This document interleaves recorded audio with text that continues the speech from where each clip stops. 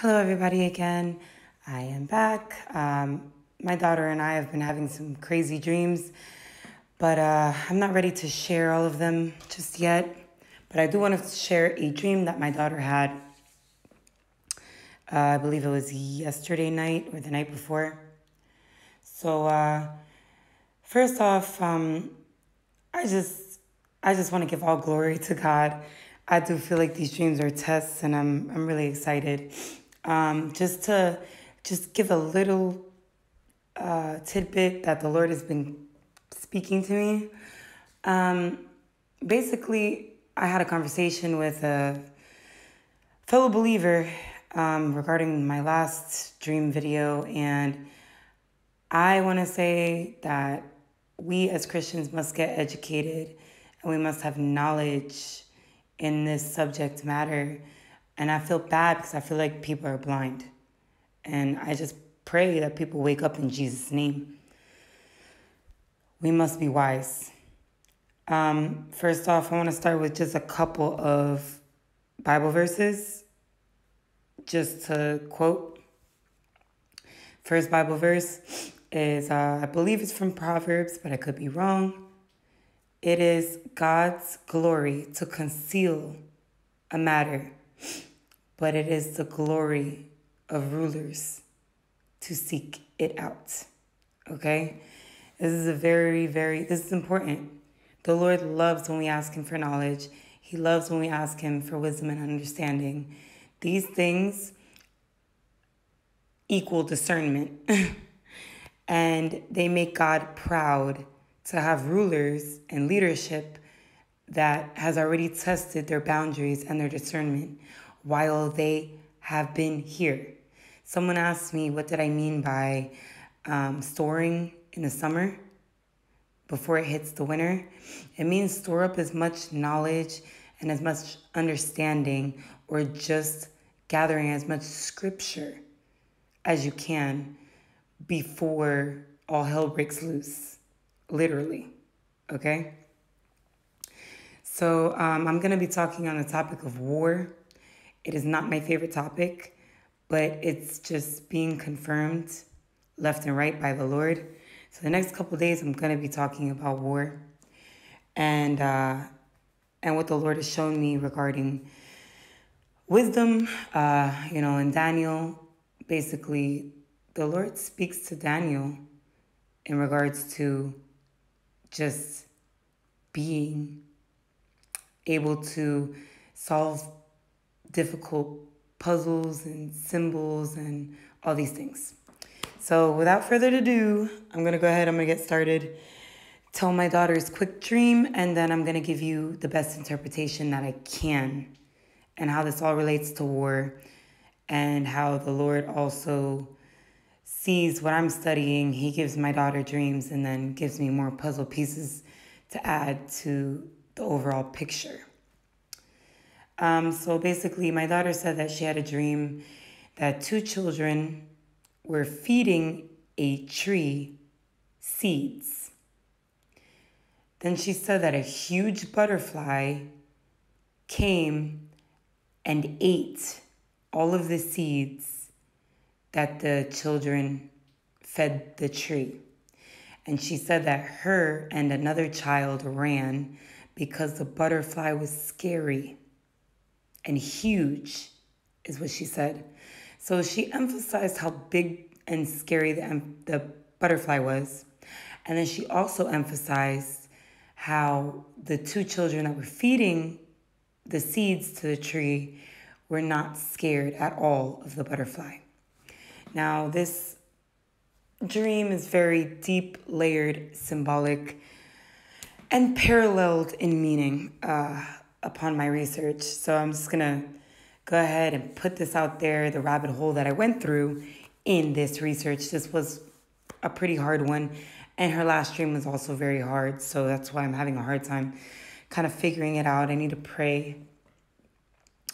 But if you guys have anything to add to this, please let me know. So basically, in this rabbit hole, I decided to do a search on what does butterfly mean in the Bible. So I went ahead and I filtered the Bible to see how many times the word butterfly was used. And quite naturally, butterfly was not used in the Bible at all. So quite naturally, I thought moth. I did ask her, was it day or night? She said daytime. I thought that was going to help me regarding if it was a butterfly or a moth, because she couldn't remember the color of the butterfly. She said it was daytime. So I went ahead and prior to this, I did a search on moth. Didn't like the Bible verses that popped up. They were terrible. They had to do with war, thievery, and devouring, as far as like devouring garments and treasures. So that sounded very dangerous, okay? We are God's treasures. That's bad. That is bad. So I went ahead and I wanted to see what is the difference between a moth and a butterfly. And really, there is no difference, because apparently I thought that moths were nocturnal, and they are, but so can some butterflies. And I mean, it's really ridiculous. Some moths are actually colorful. Really, the only difference is that one of them is thicker and hairier. And really, they fall under the same category, so they're the same. So that goes for the species. They're the same species. And then basically, this rabbit hole really started when I looked up what do Christians believe that butterflies are. So basically, it stems from rebirth, which makes sense. But there's really only 2 Bible verses that they get this from, and it doesn't necessarily pertain to a butterfly.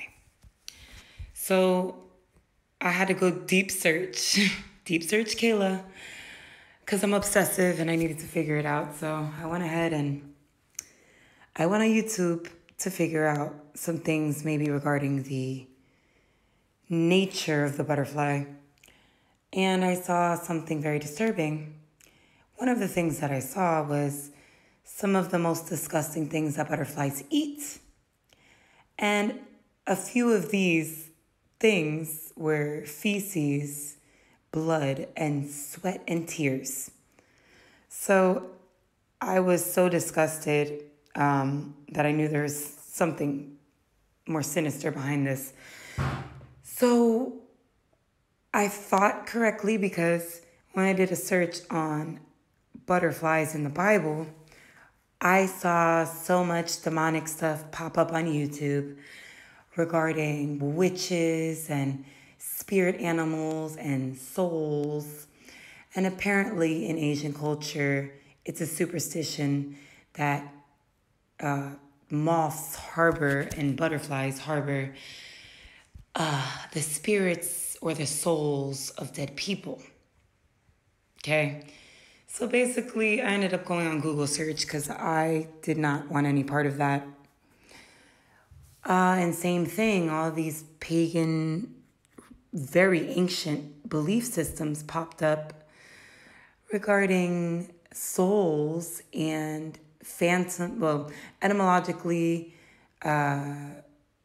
ghosts is one of the words that they were using, is actually phantom, which is actually darkness. So that's negative. So I knew that there was some truth to this, but I wanted to know what does God believe in this? So I know that obviously some type of darkness is coming based off of this. So I went ahead and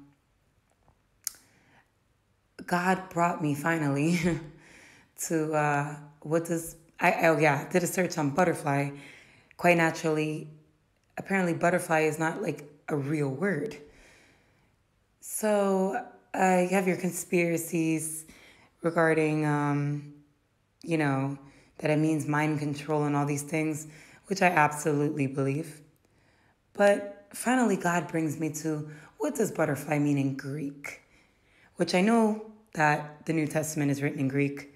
So I went ahead, did that, clicked on that or whatever, and basically psyche is the word for soul in Greek. So I went ahead and I double checked this in my Blue Letter Bible.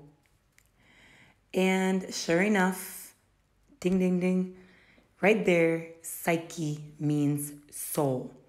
Now I'm going to go ahead and I'm going to put all these pictures after, so please stay tuned to see all the proof. So basically, psyche meant soul in the New Testament. So when I broke that down to its furthest root, it meant psycho. And, we have our understanding of that in English, which basically is the exact same thing in the Greek. The only Bible verse that popped up, it was actually used as wax. And this Bible verse was, in those days, many hearts will wax cold. And quite naturally, of course, I've seen visions of riots and people eating each other and eating babies and killing each other and hurting each other and fighting over everything. I mean, it's gonna be psychotic, okay? So this is correct. Now, to go deeper into this rabbit hole, I saw that obviously this is all pagan. I'm not going to say it's all pagan beliefs because it's not, but I wanted to stay safe, and that's why I did my etymological search. So I looked up what does the scientific word mean of butterfly, and I will not dare try to pronounce these scientific words. As you know, there's a scientific word for each species. So I went ahead and I looked up, there were 2 scientific words regarding the species. And one of them had to do with horn, right? So I'm going to have to go on a little rant here regarding my research that I have done. It's important. So there's 2 times that one horn has been used in the Bible. Okay? Now I'm going to tell you now, the book of Job is a prophetic book. You guys, if you're not looking into constellations, then, it's probably not your mission, but don't bash people that the Lord has put this mission on their heart, okay? Everyone has their mission. We're one body. Paul said you can't tell that the ear, that the hand is not a part of the body or any less than the body than the ear is, okay? I understand that now because there are different parts of the body and each part is the body but does its own mission, okay? We are soldiers of God, mission essential. So, in the book of Job is all about the constellations. The book of Amos is all about the constellations. And there's many other examples. I'm not going all into this. But the Lord has shown me this. That's why it's so puzzling. Also, the book of Esther has a lot to do with constellations. So, the one time that it was used in the book of Job, it was talking about a unicorn. Now, scholars and people like to put their 2 cents and like to lean on their own understanding, which God says not to do. Okay? There's a reason for this. The scholars claim that the unicorn is either A, a rhinoceros, B, a mythological creature, or C, a mythological creature who once lived and is now extinct. And the answer is none of the above, okay? It is a constellation that has come into existence as of this month or last month, okay? Look it up, people, I'm not kidding. It is 2 constellations that join together with Venus as the horn, okay? So that is the first time that it's used. And the second time that it was used was he will come as a horn of salvation. And you already know who he is. Jesus Christ, our Savior. Okay? So this has happened. Everything's coming into alignment in the year 2020. Now, what does this have to do with war? So when Keras means horn, what's the point of this? It means a rising to power. Anytime that a horn is used, it is a representation of power. So there's been 7 horns, 10 horns, 4 horns, but only 2 times has 1 horn been used in the Bible. So basically, keras, Keras, was one of the words that I broke down into, which is a word that I've been studying, and I went ahead and I circled that in Blue Letter Bible, because I was just recently studying Ethiopia, which is the Horn of Africa. Very interesting. All these things tie into Esther. Everything's starting to tie together. It's crazy, right? So, basically, I went into that. I looked into this one book which talks about how this word also breaks down into explosion. Now, I do want to go into this because I have a scientific mind. If you see my testimony, I love science. Science is a lie when it's in the hands of stupid men, okay? Men of this world, men who have no wisdom or understanding, that's just stupidity. And I can't be around it because they contradict themselves. Scientists claim that science is something that is either proven or disproven, and God has never been disproven. So they contradict themselves, okay? Science proves God to be absolutely 100% true every time. And basically, in my studies of Shiva and the deities in India, their deities are just representations, really, of different chemical compounds and how they function together. Shiva is literally a recipe for a BOMB. I don't want to say that because I don't want to get Anyway, and I wanted to talk about earthquake and how that was not really translated necessarily correctly. Obviously, as of the solar eclipse or the solar craziness that has transpired just within 10 hours ago, which I want to talk about that. I have so many interesting topics that I want to talk about. It's going to cause, obviously, catastrophic events, weather shifts of, tremendous tide, waves, everything's going to be out of whack. Temperatures. But basically, if you look up earthquake, I want to do a video about that, but it leads to war. It means war. The butterfly means war. Okay? I do love you guys. I pray with all my heart and soul that if you have not accepted Jesus, if you don't, just submit to Jesus Christ. Repent. Repent means to turn from wickedness, okay? It means to stop doing evil things and to turn to the Lord, our Savior. God bless you.